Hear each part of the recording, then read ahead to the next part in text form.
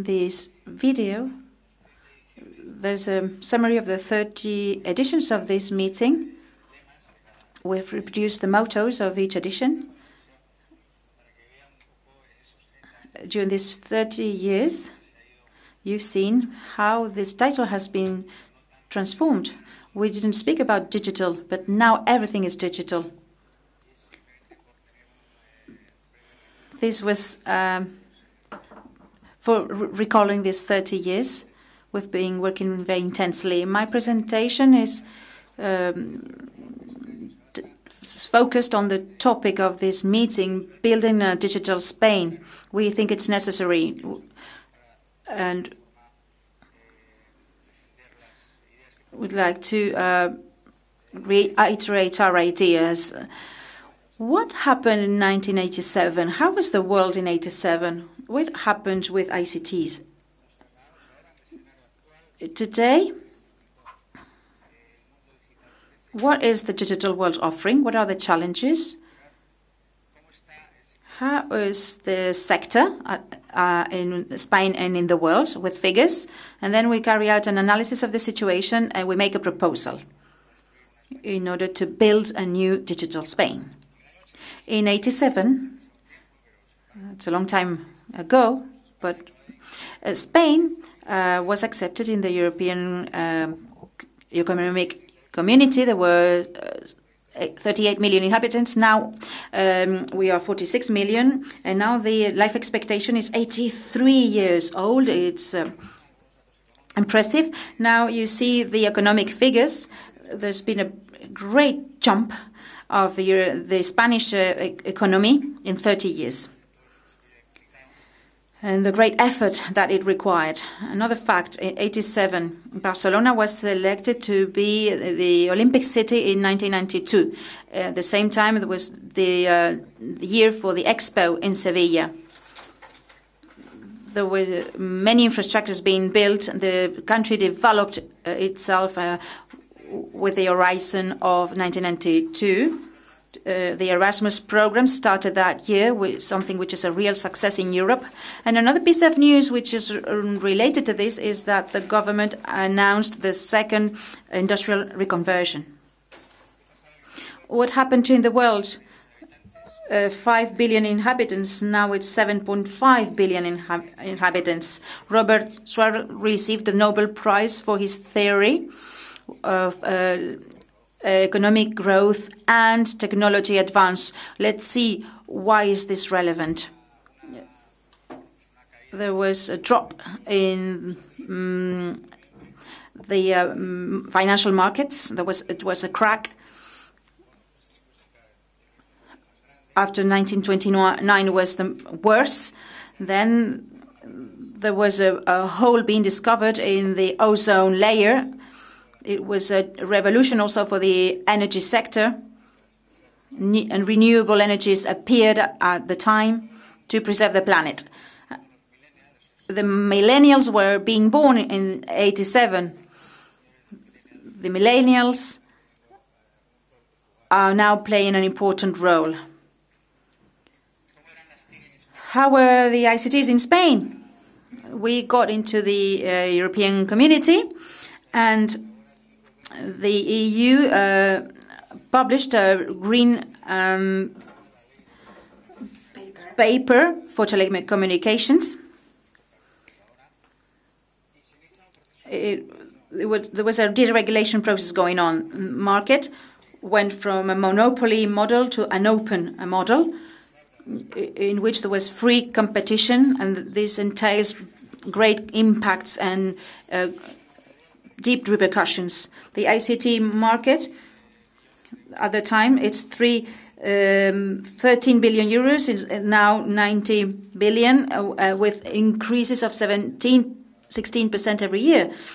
And as an anecdote, in 87 in Spain, there were 2 TV channels, public TV channels, and the morning TV starting. There was a great controversy because people thought that there would be absenteeism, that people would stay home to watch TV. that people wouldn't go to health centers in the morning because of the TV. Well, this is just an anecdote. And then 30 years later, what happens now in 2016? The horizon is completely different. Has nothing to do with what we had 30 years ago. And now the digital economy, in fact, where there's no clear separation between conventional and digital economy, everything is more and more digital. And it is invading other aspects of economy. At the end of this decade, people say that in the global economy, in developed countries, 30% of the economy will be digital. But it's something that is covering everything, encompassing everything in the digital ecosystem. That's internet. The regulatory frameworks are more and more complex, more difficult to use and to understand. This is not just affecting the technical aspects, but privacy, data protection, intellectual property. This is marking the future development of the digital community. Cybersecurity. It's a great challenge. And OTTs are invading the market, they're generating more value, and they're the great winners, the great champions of the digital revolution going on. On the other side, there's a great pressure over industry and the operators. They are monetizing worse this new market. They require more investments because earnings are not increasing. There's a great demands. They need more investments, and it's difficult for businesses to maintain their status. And we will speak about this later on. Digital macro trends. These are the avenues for the near future. Data are now the raw material. It's the access. It's the center of everything in the digital economy. If you have data, you have power. Communications are reinvented. And social network services and content are taking more and more space. Businesses are evolving towards the digital world. There's a new users, advantaged user. They know what to ask.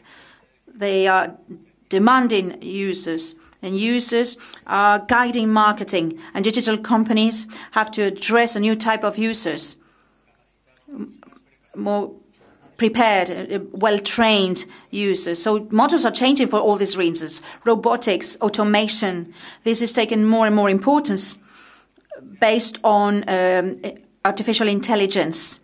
And with this interface, man-machine, in all facets, with augmented reality, movement, decision-making, which is based on expert systems.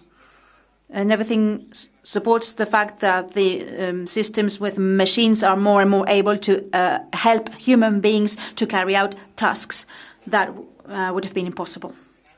At the end of the day, what's going to happen later? What are the change drivers in the next few years? We don't really know. We can be intuitive, we can guess, but we don't know what are the new disruptions, what are the new revolutions, what are the new drivers, what are the new changings. Something is happening in the digital arena. That's all we can say. And what are the figures? The size of the various economies in the world. What about the digital economy in those economies? Here you see the three great areas, the most important in the world: North America, Asia, Pacific, and Europe. And underneath, the growth rate in the last few years in the various economies. We see that there's the two biggest economies have gone from the positive to the negative figures, but still a great difference in growth rates in size between the size of Europe and the rest of economies. And we will see what this means and why do we need to do something to cover this gap. In Spain, in 2016, what happened? The figure is 91 million, major figure. We had 18% drop in between 28 to 2013. That was the economic crisis. We haven't recovered yet. In 2014, there was an increase by 2%, and in 2015, the estimation by AMETIC is 5% increase. In 2016, this trend is maintained. However, if we analyze the growth in 2015, it's not homogeneous. Internet services go up, digital contracts, but industrial businesses go down, and there's no increase, and the consumption electronics goes down. There's a double negative effect because there's deindustrialization in many countries, so factories of this type have disappeared in Spain, so we've lost this type of businesses. If we compare the Spanish results with other countries, and Victor has referred to this, we have to speak about indexes, which are recognized at world level in the developing countries. The World Economic Forum developed the RRE index. Spain is qualified in rank 35 over 143. The European index, DESI, we are in our 25th position. Spain, what is the best and the worst for us? Infrastructures, that's a positive point in Spain. Built infrastructures, and they've been paid by private capital with a great investor effort. This differentiates us from other public infrastructures, because normally they're built by the state, but in our case it's private investment. The use of ICTs by public organizations, we are very positive there, but on the right, it's relevant to speak about digital transformation on the topic of education, innovation, and the importance of ICTs in the government plans. And this is said by the World Economic Forum. It's not us. This is important to say because we are using indicators that are based on parameters, and these parameters are compared with other countries. So my question is, we have to do something else.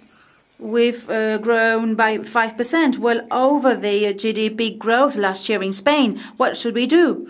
Well, my answer is that we need to do more. It's not sufficient. There's a correlation between the digitalization index in a country and the GDP. And this is worrying. If a country, and sometimes theorists say that digitalization is going to hamper growth and increase unemployment, it's not true. But we have to be careful. We need to understand it to make good decisions. Why does Spain need to go towards digitalization and digital transformation? Well, the WEF refers to unemployment, and this is the very high rate in Spain. What happens? Public policy don't have the necessary impact. The private sector hasn't tackled the digital transformation. SMEs are very small in Spain. There's not enough training or education. They don't understand that the digital transformation is needed in SMEs, especially in our association. We discuss with SMEs and we try to convince them. We need more people with the digital profile and with the digital expertise to know how to use this. I'm not talking just about specialists or experts. I'm not referring to those people. It's not about programmers. People who have the necessary digital training so that people understand how this can be transformed. How is this evolution going? In all organizations and at all levels of employment. The innovative sector is not very buoyant, and R&D levels have gone down in Spain. So what do we say? In Spain, we should go towards digital transformation. It's a question of state. There should be a consensus between all political parties. We do agree with what Victor said. We should try and have unanimity between all political parties so that there are national plans that shouldn't be changed with a common goal. regardless of the party in power. Well, and to have a digital Spain, we defend 5 big drivers. First of all, and the Secretary of State has spoken about it, digital single market, that is something key. But also we need to have balance, a balanced arena where we are able to recover and include everybody within this system in the right way. And this is something key for the development of our infrastructures. Without infrastructures, we won't be able to grow. Infrastructures need to improve their own capability. They need to give responses and replies to the different challenges. And that implies that we have to be able to acknowledge that this requires investment, this requires an effort, and we need regulation to make this deployment easier. Second element, industry. Industry in Spain. In Europe, there has been an objective for the year 2020 to represent 20%. In Spain, we are at 15%. Industry has been losing power. Before, I was talking about the deindustrialization process, but we propose to give a new boost with driving force projects. We need to reactivate in an effective way public procurement, for instance, too. Third element, digital transformation of the country. This affects the public administration, companies, the productive fabric, but citizens too are affected. Next, research and development, another important objective. Another ratio important in Europe is to reach 3% of GDP in terms of research, development and innovation. We are below half of that figure. We still need a lot to do in terms of this, because if not, our industry won't be able to be competitive at the world level. We will remain being a services country and our employment won't be highly skilled. We need to change that if we change our economy and if we want our economy to be much more robust. Public policies have not been predictable enough in terms of research and development. We need better regulation. Many investments are not acknowledged by the administration. The development of software is not considered as innovation. Companies within our sector, some people think, well, that is not research and development. But we all know that any innovation in the digital world implies developing a certain software. And this is just an example where we see that there should be a correspondence between the policies and then their implementation. And I think that we have a problem there. We need to acknowledge what is research and development and what is not. Talent, skills, that is essential. And I would like to talk about continuous, ongoing training for workers in the labor market. This needs to evolve. The labor market is transforming, and if we want our workers to go to the digital world, they need to recycle, they need to be trained and retrained, or if not, they won't be able to keep on working. To sum up, which is the goal and the objective that we are proposing? Something which is accessible and that we can make. Yes, Spain should take a leap forward in those two indexes. RI, we should become one of the top 20. Spanish economy today is among the 15 first in Europe, and in the test index we should be among the first ones, among the first 10 players. That is the objective for the year 2020. And how can we make it? We think that this is the good moment, the right moment. The government is just about to change. We should create a new ministry for digital economy to coordinate all these different actions that we are proposing. There are two great objectives. The first strategic objective is that we need to have a long-term plan. And then digitization should be something cross-cutting in all the different ministries of the government. The digital ministry could and should be permeating the whole public administration fabric. The proposal would be to focus on the market, industry, and digital transformation. Those are the three areas where this ministry should be operating.